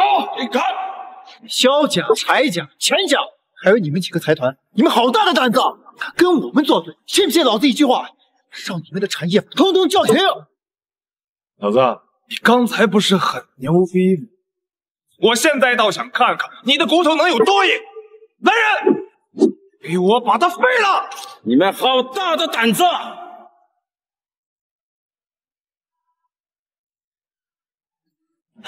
那是上京巡城使陈清泉，掌控着上京300里。还有江东赵家家主赵求堂，据说赵家权势滔天，是江东的土皇帝。西南军区副将刘鹏举跺一跺脚，西南都要震一震的大人物。今天来了那么多大人物到骆家，那我们要结识个1、2，这骆家岂不是更进一步了？那还不是因为我们项家。爸，你们终于来了。我已经按照你们的吩咐前来给项家助威。项家，今日3位能来给我项家助阵，在下真是受宠若惊啊！你是？在下上京项家嫡长子项云佑。不认识。闪一边！上京巡城使陈清泉，江东赵家赵秋堂，西南军区副将刘鹏举，贺江先生订婚大喜。这到底怎么回事？3位大佬怎么对姓江小子如此恭敬？他们3位难道不是来为骆家助阵的吗？陈兄，这到底什么情况？我不知道。爸，项天佑才是前来求亲的大人物，你怎么能给他行礼？对呀，爸，他就是江家的一个废物，是不是搞错了啊？没错，一个废人怎么值得你们行如此大礼？肯定是搞错了。是啊，我跟你说，这些废物怎么是值得你们行如此大礼？江先生，还是我们让你们过来祝贺的大人物。你个逆子，还不快向江先生道歉！江先生，对不起，对不起，让他们走吧。这怎么可能？先是7大家族的人为他来祝贺，现如今又有3个权势滔天的大人物为他来相助。这江爵到底是什么身份？这姓江的到底什么来头？不仅财力上压倒项家，就连权势也是项家所远远不及的呀。如今看来，似乎这姓江的才是我们骆家的家婿啊！只是不知道老太君到底是什么想法。老太君，你该不会是想把骆清渊嫁给姓江那个小子？我跟您说，您要是真这样做了，就相当于把骆家往火坑里推。那你的意思是，老太君，你有所不知，这小子在江上曾经冒充君上，招摇撞骗。什么？他冒充君上？没错，那是我亲眼所见。当时骆清渊也在场。骆清渊，有没有这种事情？奶奶，江爵他不是故意的。果然是真的。小子，好大的胆子呀！明明知道2日后大夏首富徐崇林会举办婚魂宴，竟然还敢冒充君上。你呀，彻底得罪了徐首富。到时候徐首富定要拿你来祭祀。什么？竟然得罪徐首富！男人，把他给我拉下，送到徐首富面前赔罪！慢着，我看谁敢对江先生不敬，我上京巡城使陈清泉第一个不答应。江东赵求堂也不答应。西南军区副将刘炮举不答应。我萧家不答应，我柴家不答应，宋家不答应，我们都不答应。小子，你以为你躲在别人身后就能躲得过去吗？各位家主，你们虽然有钱，但是论财富，比得上徐首富吗？陈先生，赵家主刘将军，知道你们权势滔天，但你们别忘了，许崇林可不仅仅是大夏首富，他还是昆仑亲传，权力远远高于你们。就凭你们，还真保不住这小子。加上老夫的，这是神机郑冲庭，同样也是昆仑亲传啊。见过江先生。骆家竟然对江先生不敬，好大的胆子！郑春庭，你虽然和徐首富同为昆仑亲传，可徐首富乃昆仑首席亲传，你想在徐首富面前护住这小子，你还不够。再加上我的，是江省守备萧远红麾下可是有10万大军，他的权位可比徐首富不遑多让。加上我萧远红，可能护住江先生。萧镇守，你虽然在江省手眼通天，无人能及，但这是在上京，你不觉得您的手伸得有些长了吗？不错，萧远红，你再厉害，那是在江城，这上京可是徐首富的地盘，你护不住他的。既然如此，我可护得住。徐首富，这怎么连徐首富都来了？徐首富不是在筹备空棚宴吗？他怎么来了？难不成是姓江那小子来？徐首富肯定是听说了姓江的那个小子假冒君上，兴师问罪来了。徐总，您该不会是为了这个姓江的小子来的？不错，那徐总就来对了啊！我们正打算把他拿下，亲自送给徐总请罪。来呀，把他给我拿下！该请罪的人是你。徐首富，您这是为何？骆老太君，徐某今日是来为江骆两家的婚姻，对江先生不敬者，自当严惩。江骆两家联姻，不然你们骆家还要与别人联姻吗？徐总，我们骆家本来打算是与项家联姻的。项家算什么东西？也敢与江先生抢婚吗？项家算什么东西？也敢与江先生抢婚吗？许崇林，徐总，你当真要护这小子？又该如何？徐总，那你知不知道，如今我上京相家是什么身份？区区一个上京世家，能有什么身份？今天来我干啥？我们和昆仑的关系还不到暴露的时候，别破坏了计划。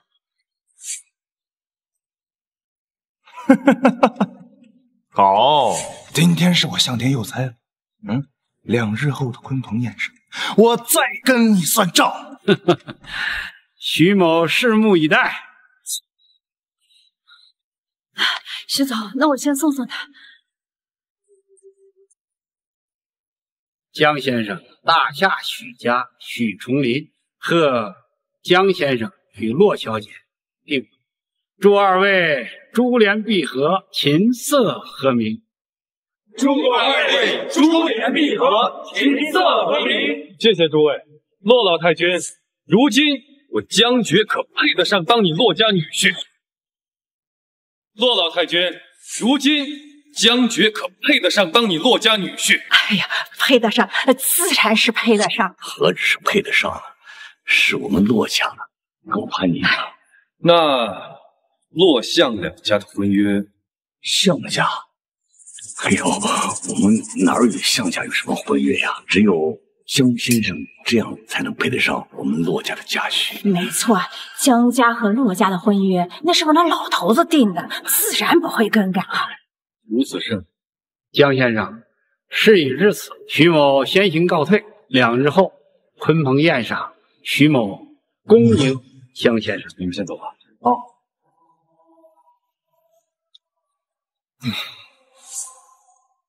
江决，你到底是什么身份？居然连许崇林都对你如此恭敬。我是什么身份？等到2日之后的鲲鹏宴上，你自会知晓。我想给你一个惊喜。姐，你刚才为什么不让我把咱们和昆仑选你的关系说出来，好震一震许崇林那个老匹夫？着急什么？天耀，我们向家现在与昆仑的关系尚未定下，要是现在就仗着昆仑的事压这个许崇林，恐怕会惹玄女不悦，到时候就坏事儿。看我咽不下这口气。别急，等会儿我带你去见玄女，只要能够得到玄女的看重，在鲲鹏宴上将我们向家引荐给君上，到时候还怕那个区区的许崇林不成？玄女来上京了。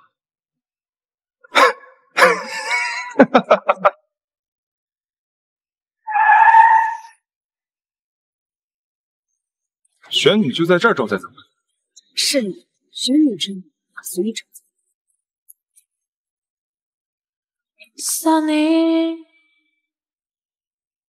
yesterday my life was filled in rain.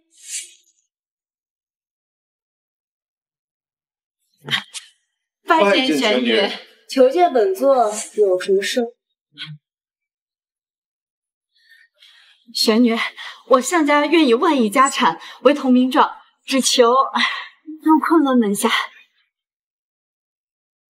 你们倒是有心了，待我禀告君上，就点你们为昆仑清主。谢谢。玄女，小人还有一事相求。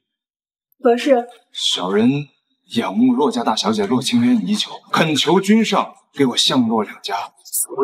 此事待我禀告君上，再做定夺。可是，还有什么事吗？啊，没有的话，我退下。是。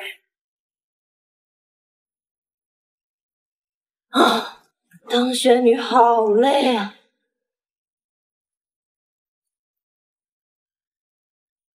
喂，师兄，我来上京了，就在长风酒吧。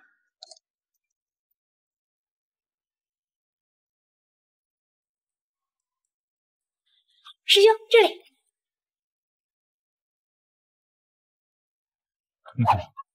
笑，还笑？你怎么来上京了？还跑到酒吧里面来？你长能耐了。2日后的鲲鹏宴，师兄，你这个先任君第一次露，我作为昆仑世俗的负责人，肯定得出席啊，不然有人不认得你怎么办？说实话，哎呀，师兄，我想你了。不说实话是吧？我走。哎，别，我说就是嘛。鲲鹏宴这么好玩，我肯定要在场。而且我又没来过上京，你又去江省，又来上京，我一个人在昆仑多无聊啊！但你来了上京，昆仑怎么办？我们昆仑可是与国同立，谁那么大胆来我们昆仑？陆少，我们为什么要来这儿？我听说相公子和骆家少奶奶要在这儿面见昆仑的大人物，你我若是能结识一番，就算不倚仗项家、陆宁两家，亦能崛起。更何况，你不是想求君上为你解毒吗？今天正是这个好。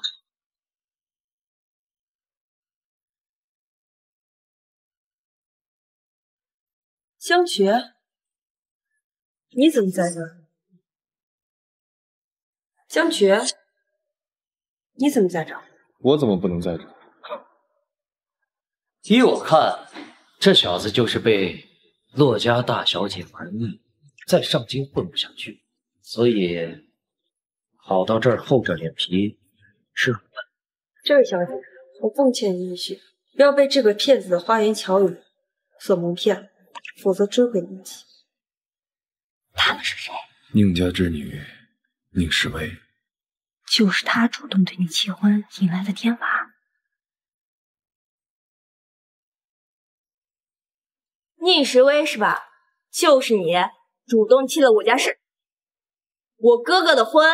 是有如，我宁家是江省的名门望族，跟一个骗子退婚，不是理所应当的吗？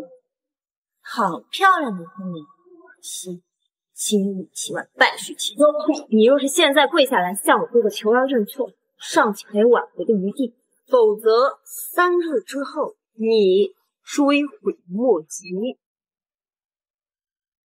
追悔莫及？我这辈子做过最不后悔的事情，就是和江杰这个骗子解除婚约。骗子！若不是我师哥与你宁家定下婚约，每年下山为你虚争蓄命，你宁采薇早就死了，还有命在这大言不惭。我就说这哪来的小妞能看上他呀？哎，原来跟你一样，是个坑蒙拐骗的骗子。谁这么大的胆子，敢在老子的地盘招摇撞骗？你们就是这儿看场的，来的正好，赶紧把这2个人给我赶出去。本少看着有点碍眼。你算哪根葱？敢对我们虎爷指手画脚？拦走他可以，不过我有个条件。什么条件？只要你能把他们赶走，本少都答应。条件就是让这小妞陪我玩个死。条件就是让这个小妞陪我玩个3天。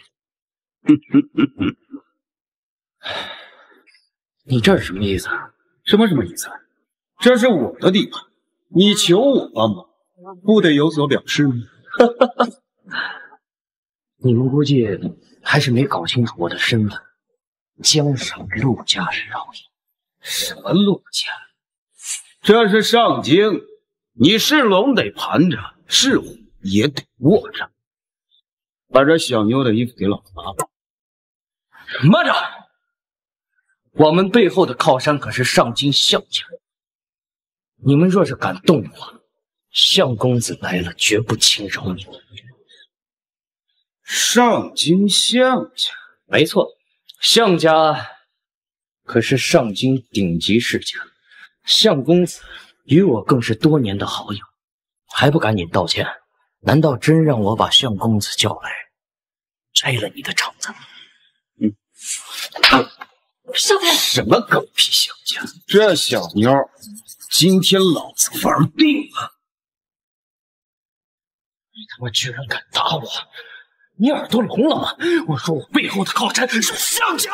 项家，你也不打听打听，我们虎爷是什么来头啊？我们虎爷的靠山是上京巡城使，成亲使人，我说项家少爷，项家家主来了，也得对虎爷恭恭敬敬。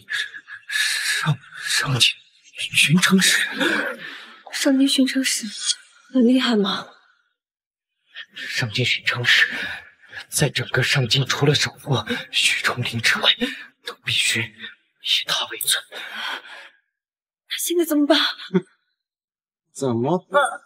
乖乖的让我们虎爷伺候的舒舒服服的，这或许呀还能放你们一条生路啊！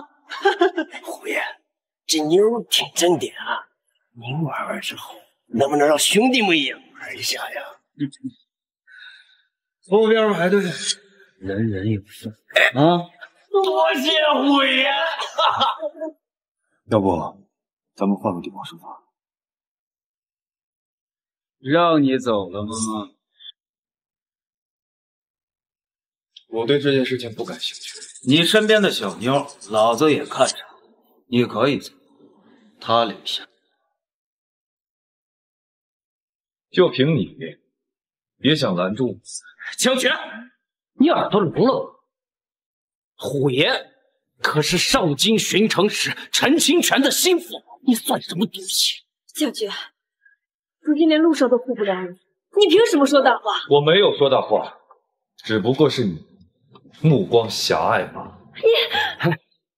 虎爷，这小子屡次三番顶撞你，这样你好好玩他的女人。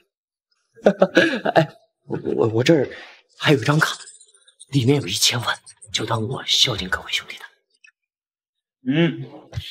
算你识趣。谢虎爷。钱我收下来，你可以走，但这小妞她必须得留下。今天我要玩个双飞啊！来，把这俩女儿的这个衣服扒了。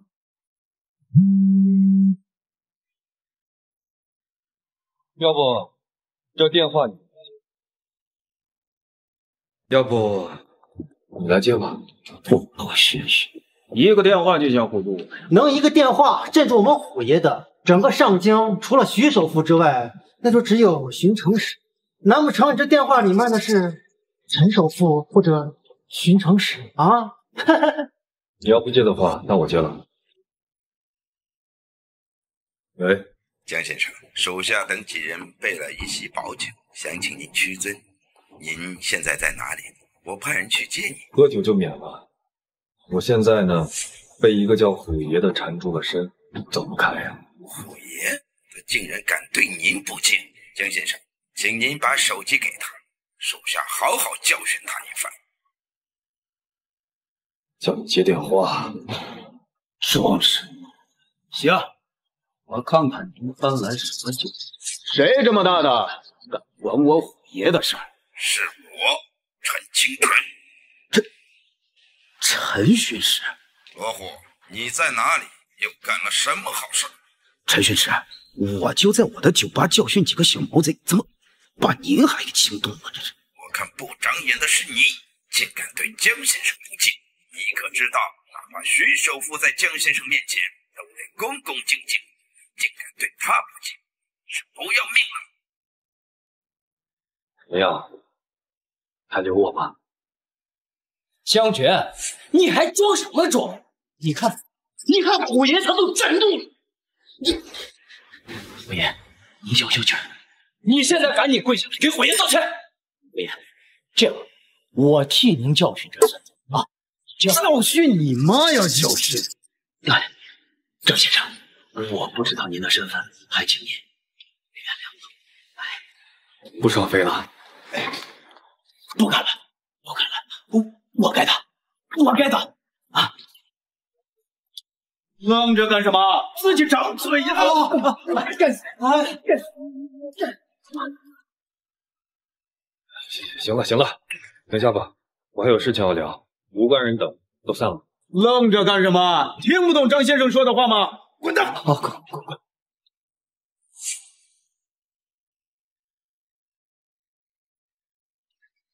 你到底是什么身份？师兄，你可真厉害！一个电话就把那什么妇给吓跑了。行了，说正事儿吧。你这次来找我，到底是什么事儿啊？没事就不能来找你吗？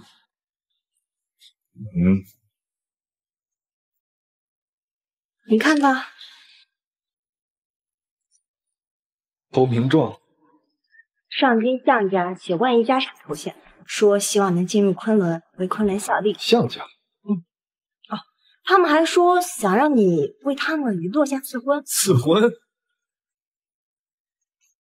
好啊，那你告诉他们，等到鲲鹏宴之上，我会正式为洛家赐婚。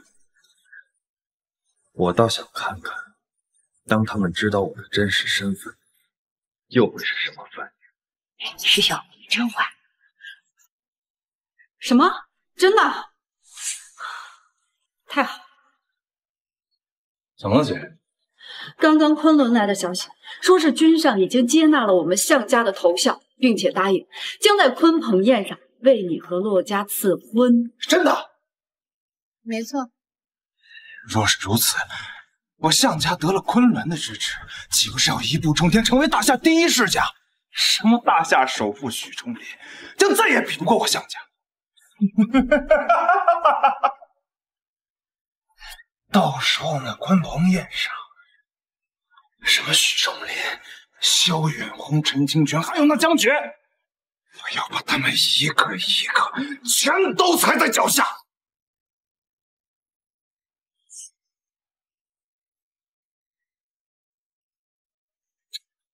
不愧是大夏首富为君上举办的鲲鹏宴，果然气派。这整个大夏有头有脸的人物可都来了，只为瞻仰君上的风采。项少，今日您真能请君上为我们去读吗？放心，等君上来了，我请他老人家出手保你。多谢项少。哎，项少，听说你2天前去洛家提亲，对江决坏了好事。那个江决，我一只手就能掐死他。项少，但我听闻这江决攀上了大夏首富许崇林，恐怕不好对付。许崇林又如何？今日过后，项家将一飞冲天。除非江决那小子不敢来，他要是敢来，就算有许崇林相护，我也让他变成今日我项家登顶大夏之巅的第一块踏脚石。项少，他来了。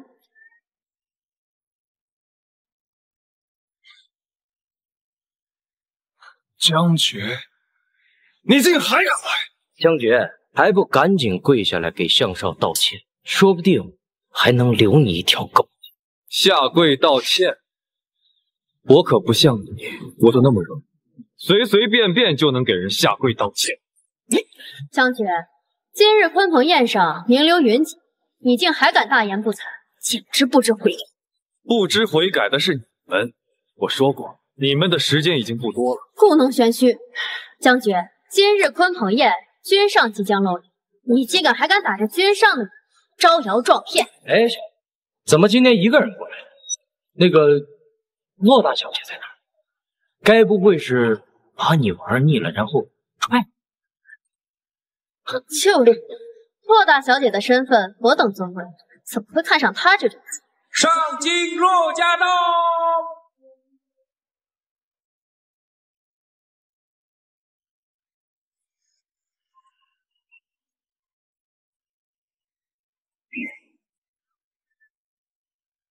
江决是我的未婚夫，我看谁敢说他坏话。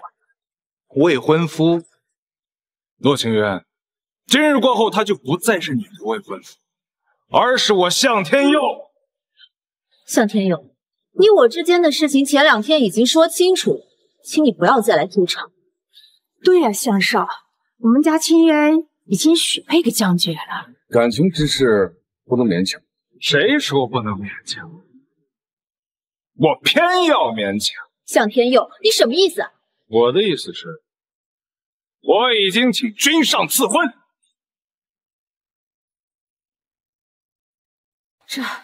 这是怎么回事？老婆，你是不是知道些什么？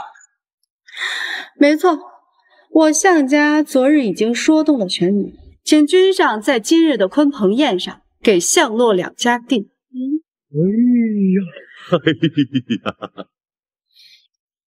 清源，既然有君上赐婚，你就毁了这小子的婚，嫁去向家。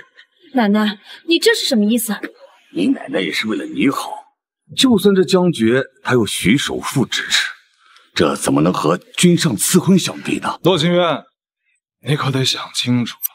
就算这小子现在有所谓的几大家族支持，但如今我可是得君上赐，你确定你要忤逆君上的决定？洛大小姐，有一件事情，我觉得你应该知道。就在昨日，你眼中的这个未婚夫，还跟别的女人拉拉扯扯，像他这样的人，根本配不上你的真心。真的？你这小子竟敢对我洛家不忠！不错，我当时也在这。清源，你还犹豫什么？还不快跟他断绝关系！他们说的是真的吗？我昨天确实见了一位女子，不过她一会儿也会过来，到时候我介绍你们认识。至于今天，谁都无法从我的手里把你抢走，谁都无法从我的手里把你抢走。大言不惭！如今我可是得君上赐，你一个废物拿什么和本少爷比？先生，依我看，这小子就是被下杀了，所以在这儿风言风语。清源，你还不赶紧从他身边离开！清源，你相信我吗？我相信。只要你能相信你我就能排除万难。我将决定许你一世繁华。洛大小姐，我再劝你一次，不要被这个人的花言巧语所骗。此人满嘴谎话，如今你又得向少的钟爱，又有君上赐婚，若不趁这次机会与此人断绝关系，日后将会遗恨终生。我只要认定的人，便绝不会后悔。我想日后要后悔的人，应该是你。姐姐，这好言难劝想死的鬼。既然洛大小姐想抱着他一起死，那你就由着他嘛。清渊呀，你糊涂呀！如今这向少已经是君上赐婚了，在场的诸位谁还会支持他？你怎么就看不清楚形势呢？金陵3大万亿家族到，上京4大千亿财团到，我们支持江先生。快看，那是上京4大千亿财团，还有金陵3大万亿家族，有了他们的支持，这将爵就是背靠数万亿的资产啊！区区数万亿资产而已，在真正的权势面前一无是处。没错，向少已经得到了君上的赐婚，那便是得到了昆仑的支持。就算再有钱，还能跟君上抗衡不成？上京巡城使到，我支持江先生。那是上京巡城使，听说方圆300公里都以他为尊，一手遮天啊！权势滔天又怎么样？不过是在上京一地罢了。昆仑可是与国同利，难道区上京巡城使还能和君上相提并论？神医镇春庭到，江省守备萧远红到。我等支持江先生。仁义郑春庭、江省守备萧远红，这2位可是昆仑亲传。这将爵到底是什么来头？竟然连昆仑亲传都前来支持？正主不来，杂鱼来再多有什么用？我来了，你又当如何？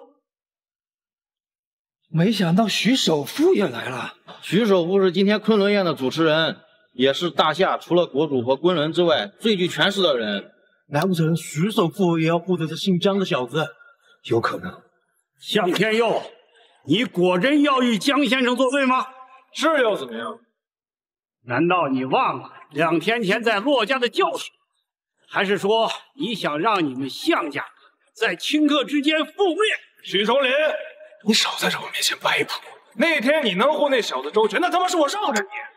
但是今天你保不住他。你怎知我护不住他？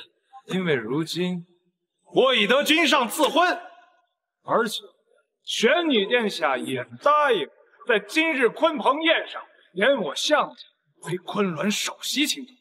到时候我向家就会取代你许家成为大夏第1世家。你说你拿什么护他？君上给你们赐婚？没错，君上已经答应为向洛两家赐婚。玄女答应让你们取代我许家，成为大夏第一家族。怎么，吓傻了是不是？从今往后，这大夏将迎来我项家的时代。项家若真成了大夏首富，那我陆家作为项家的副主家，必定御风化龙，扶摇直上。姐，这次我们的选择总算是做对了。哼，项家成为大夏第一家族，那我骆家将更是上了一层楼啊！项家竟然能得到君上的看重，这是要取许家而代之啊！没想到今天的鲲鹏宴竟然成就了项家的崛起，许首富的会恐怕给别人做了嫁衣了。看来大夏的世家大族要经历一次大洗牌了。我罗家愿追随项家，我何家愿追随项家，我周家愿追随项家，我等愿追随项家，我等愿追随项家，我等愿追随项家。好，顺我者昌，逆我者亡。你们呢？喂，尔等还不赶紧跪下，向项上宣誓效忠！昆仑玄女到。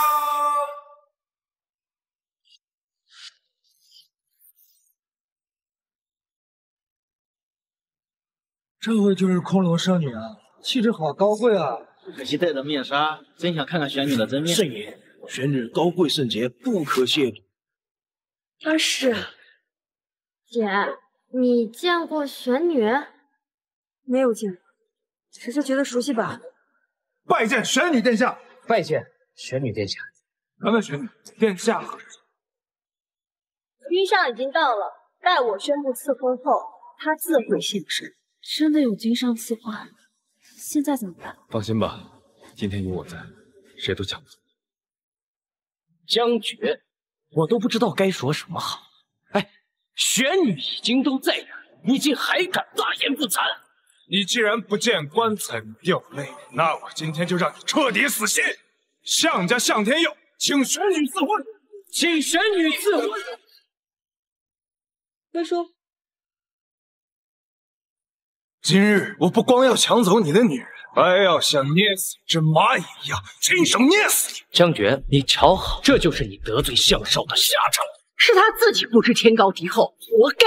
将绝，这就是你想要的结果，你满意了吗？清月，你还不快点远离他！骆家有女骆清渊，贤淑大方，温良敦厚，品貌出众，已到适婚之龄，当择俊才与配，已成佳人之美。今昆仑君上特赐婚，将骆清渊许配给江家。将绝，一切礼仪交由昆仑操办，择良辰完婚，布告中外，简使明之。错了吧？这怎么赐婚给他？这到底怎么回事？不是要赐婚给我弟吗？这不是搞错了吧？玄女大人，君上不是给我和骆家赐婚吗？怎么会赐婚给姓江的那个小子？那到底什么情况？想要理由，那我就告诉你。怎么会是他？昆仑玄女苏之月拜见君上。那怎么可能是君上？君上，他真的是君上？这怎么可能？如何？这个回答你可还满意？不可能，你不可能是君上！不信，我不信！项天佑，你们项家的狼子野心早就在君上的掌控之中。君上之所以一直隐而不发，就是要你们彻底暴露。一日之后，项家破产。来人，把他拉下去！项家要完了，还有你们骆家也要完了。这朝间项嫣然一直有在，你们逃不掉。还有你陆家，还有你们都要完蛋，你们都要完蛋了！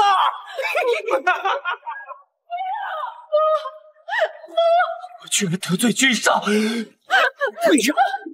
君上大人，这一切都是这个贱人的主意，我们大家都是被他给蒙骗了的。再说呢，我们真心不是故意给你作对的。我老冯这就和他离婚。贱人，我要跟你离婚！洛风，君上，求您看在清源的份上，饶过我们吧！再饶！老夫，这狗的老子！滚！看在你们是清渊家人的份上，我饶你们一次。谢谢。但是我看你们已经不适合为洛家之主。好，您放心，从今天开始，我们洛家就由洛清渊做主。甚好。至于你们，可知错？原来你就是君上。别人不才，正是在下。那你为什么不告诉你们是吗？我同你们说过，你宁家所得金银昆仑，你们信吗？你们不信，你们宁愿相信我是一个出身卑劣、妄图攀附你宁家这高门大户而不得的卑鄙小人。我此次下山，本是想同你们宁家和平解除婚约，再赐你们宁家一场机缘。可你们呢？你们却不进昆仑，主动弃婚，引来气运反噬。当年宁老爷子拼了性命为你们争取来的一切，如今全被你们给毁了。小菊，我求求你，放我宁家一马吧，留我家人一条性命吧。这是我答应给你施的最后一针，此针之后，你的绝症便会痊愈。从此以后，我昆仑同你们宁家便再无瓜葛。小菊。原来你真的是君上，你瞒我瞒得好苦。怎么样？这个惊喜你可还满意？知月，师兄，有了嫂子就不要师妹了吗？快，见过你嫂子。清源，你愿意嫁给我？我当然愿意。